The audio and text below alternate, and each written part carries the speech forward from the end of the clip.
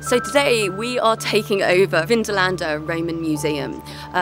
The Romans are kind of a big story when it comes to chickens, because although the Romans didn't introduce chickens to Britain, they were responsible for sort of popularising the consumption of chickens.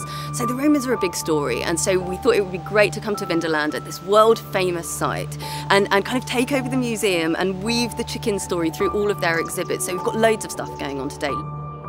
I'd seen the Being Human festival, I'm not quite sure how, but saw it online, and really loads of interesting things to do in it, and picked a few friends that would like different things to do. My friend Fee, that's come with me today, keeps chickens. I used to be involved in a community farm, so it was our day of coming out together and sharing some chicken stories and thoughts and seeing all the chicken things that were going on.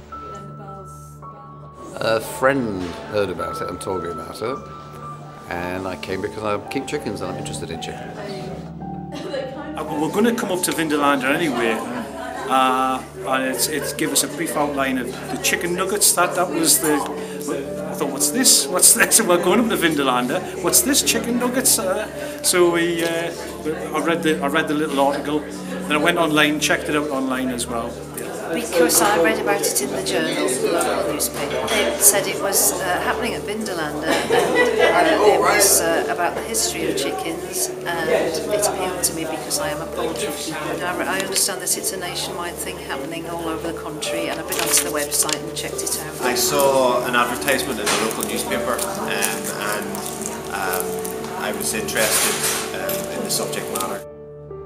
When I tell people that we're studying chickens, their natural response is to go, ha, ha, ha, ha. What we're interested in, though, is looking at where did chickens come from? Because although nobody pays any attention to them, no one knows anything about chickens either. You know, where were they domesticated? Why were they domesticated? How did they spread around the world? These are things that we don't know the answers to. So our project is trying to investigate all of these different strands.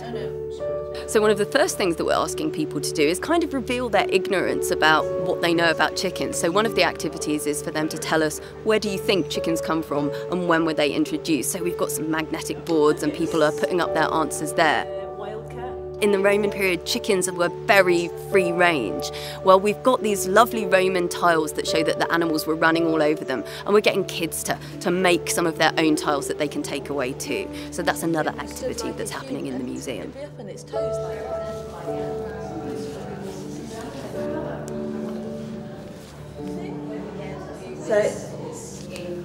Yeah, that's your one.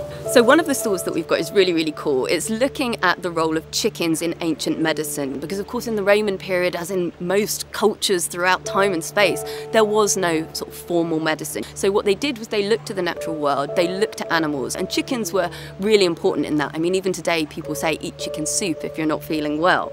So when we've been looking through the records of Pliny, he's got crazy remedies. If you've got sort of like a headache, wear feathers on your head and it will make you better. If you've got an eye ache, put some chicken poo in it and that will make it better. We chatted a lot to people, had a chance to explore lots and lots of different ideas as well that you have about food production, animal welfare, feeding the world, our needs and things like this, as well as the sort of representation of hens in art and over time. So lots of different things, and then bang up to date with the Hen Power project and how hens are being used in sort of care homes in terms of sort of supporting older people. I've enjoyed, particularly the food aspect has been good. I don't eat meat myself, but looking at the blind tasting of the chicken, I did it on a visual look to see which I thought would be best, and it did match quite well to what people were saying was tasty chicken. So looking at the food production and startling facts coming out. We're doing something called stable isotope analysis. The principle of this is that you are what you eat, quite literally. Everything that you eat gets taken through the food chain and leaves a sort of signature in your body, in your hair and in your bones. We can analyse the bones of the chickens and work out what those chickens were eating. I listened to a lot of people and I've learnt a lot about stable isotopes and about baby chickens pecking away the inside of the shells, and about skeletons and bones, and about when chickens came to the UK, and also about the commercial breeding of chickens, which is interesting. I think it was done well because there was a little boy just behind us. Yeah. So he was, it sort of hit at all levels. Yeah, it pitched right. Young Yeah. people and older people. It was nice. I think the history probably was interesting. Lady Fanshaw's methods of Lady Feather, they were very, very, very amusing, very good presenters. And I think it's just my knowledge has been tested because I do know quite a bit about keeping hens, but it's interesting to do it as a quiz format, really. So I found the experience enjoyable. I thought it was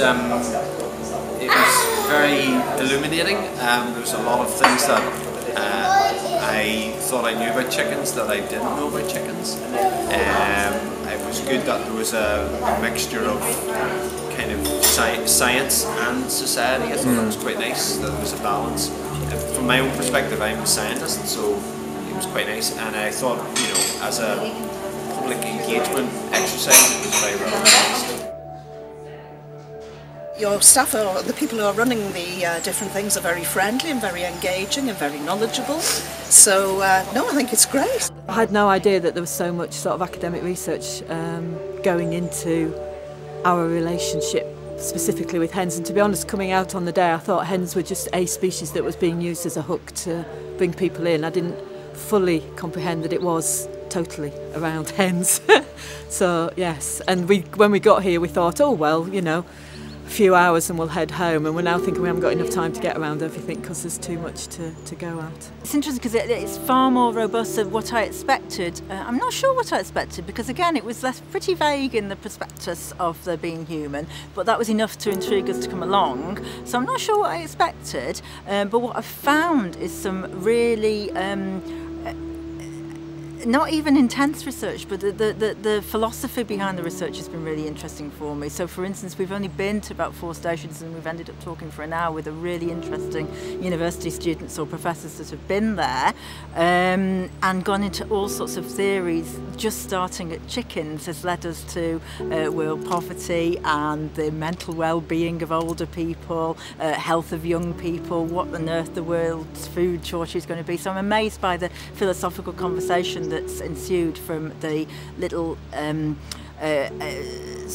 methodologies that they'd obviously planned out, the researchers, and all of those methodologies have been really interesting actually. I think the project's brilliant. I think it's really, I mean, I love the fact that it's about chickens, and I think it's a really nice idea to bring together lots of disciplines and lots of different centres and look at chickens from lots of different angles. And one of the things it makes you realise is how integral they've been to so much of human life. So it's great, it's excellent. It's something that's been neglected is now getting some attention. I think it's wonderful. I think they're a good idea because in the long term, I mean, we're finding out so much about, like that's it, happy hens. That's happy right. hens, yes. or healthier hens. So we're healthier because we eat them. Yeah. So it's going to have an impact on us, isn't yes, it? they need to find all this out because it's one of the major sources of food for us. Isn't it? So yeah. we want to find out the best way. I think it's definitely the type of topic which is more accessible than, say, some of the research I might do myself. It's clearly got implications in terms of, you know, the fact that we eat, you know, chickens are a major source of food for us, you know, not only the chicken itself but eggs. It has important implications for how we consider, you know, how chickens are fed, how they're kept, their husbandry. So, you know, it's a really, I think it's a really important thing to be able to engage with the public and get these messages across. Yeah, it's interesting, the academic side of things, but hopefully it will bring about some serious changes and research into how we keep them. I would have signed up many years ago for it. Bird flu, and then 500,000 had to be destroyed.